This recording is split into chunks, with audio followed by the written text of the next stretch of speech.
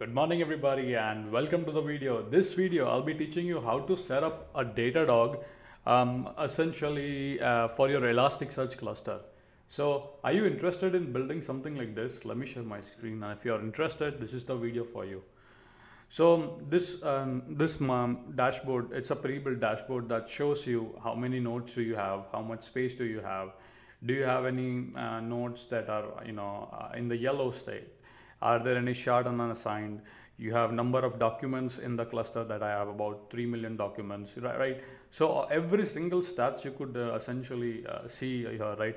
So total you have 23 active shards, initializing shard 0, unassigned shards you have 3, right? You also have a matrix overview where you can essentially I'm not essentially ingesting document right now, but here you can see query latency, memory size, right? I also have nodes, right? I have shards here, I have CPU, disk usage, everything I have it here, right? So how do I configure? I'll teach you in this video, okay? So the first thing that you need to do is on the Datadog, go to the integration tab and then go to the agent tab. Once you go to the agent tab, what you want to do, it's a little, okay. So what you want to do is then you want to head over to the Ubuntu section, and then essentially you want to copy this URL that is given here, right?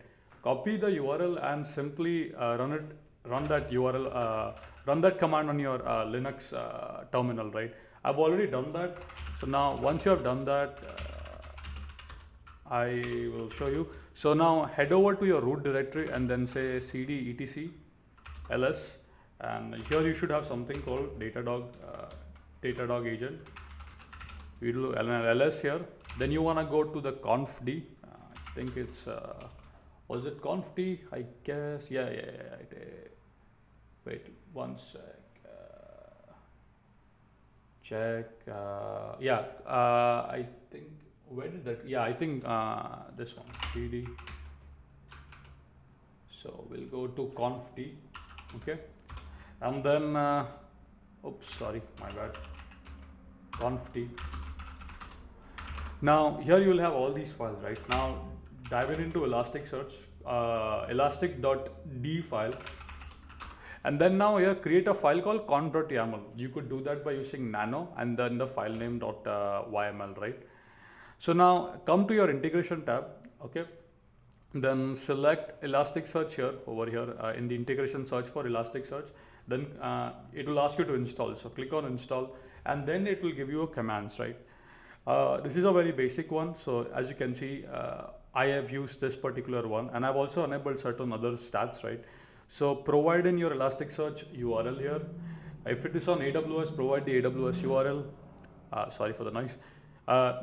Provide in your username, provide in your password, the auth type, right? And if you need any particular, any other stats, you could enable that in the YML file, right? So I think this one, yeah. So here I'll leave all the links, okay? So for example, let's say you want detail index stats, right? So enable this flag as true, right? So here you can come and see what all other things you can specify, right? You can also monitor slow queries, aggregation. There's a lot more. I don't want to cover everything, right? So once you're done with that, now you need to restart your Datadog agent. We could do that by the following command. I hope I can show you. So you can do by, if you're on Linux, for example, I'm using Ubuntu server, right? So you can say sudo service datadog-agent restart, okay? And once you do restart, then you can come over to this section which says dashboard and search for Elastic Matrix and overview. And after 5 minutes, you will see all the analytics or all the matrix coming up on your dashboard, right? As you can see, I could see that. You could filter down to a particular time, right? So yeah, it's essentially that easy to configure your Datadog dashboards for Elasticsearch. I hope this video will be useful for people, and if you have any more questions, list your questions. I'll leave all the resources and the links in the description. So in case if you want to check that out, please do check that out, okay? And if you have any special questions on Datadog and Elasticsearch, please let me know by doing that in the comment section below, and I'll be very happy to help and assist you. Once again, thank you, and see you guys in the next video.